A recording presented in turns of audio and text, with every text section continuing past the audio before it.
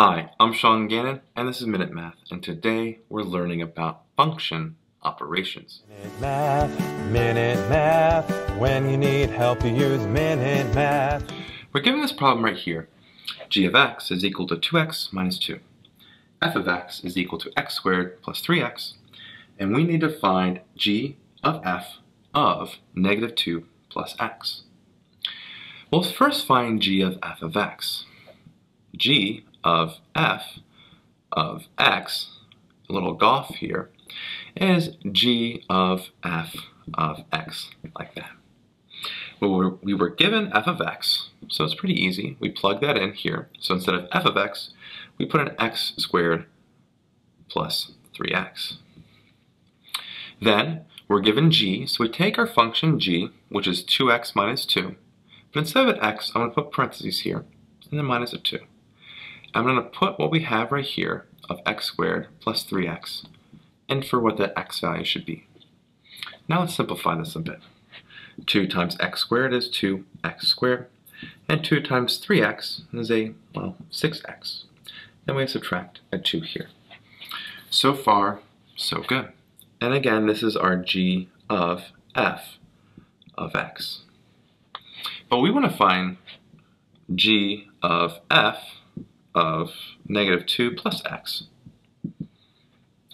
So what we're going to do, instead of, or wherever our x values are, we're going to plug in this negative 2 plus x in there.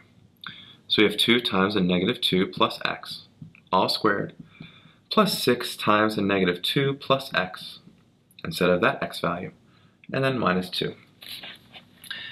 And now we just simplify.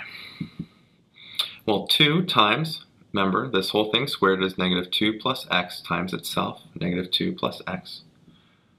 Plus, well, we can distribute the 6 across, so 6 times negative 2 is a negative 12, and 6 times x is, well, a 6x. And then we subtract a 2.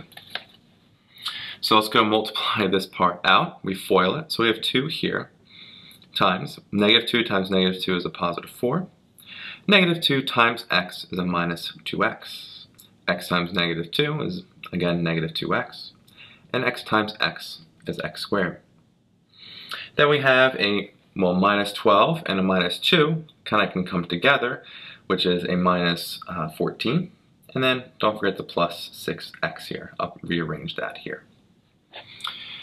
Well, we can't forget to distribute this 2 to all parts, right?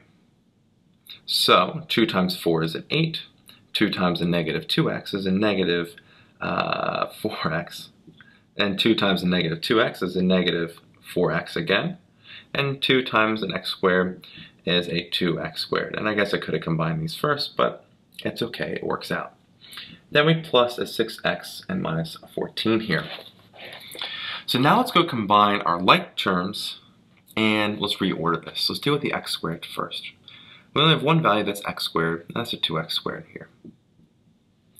Then we want to add our negative 4x, and our positive 6x. And what does that come out to be? Well, negative 4x plus negative 4x is a negative 8x, plus 6x is a negative 2x. Not too bad. Then we have an 8 and a negative 14, and they come together to be a negative 6. And so after all of that, our final answer is 2x squared minus 2x minus 6. I hope this video was helpful for you. And if it was, please subscribe to this YouTube channel and like this video. This helps us make more free math lessons for you and for everyone else. So as always, thanks for watching. Minute Math, when you need help you use Minute Math.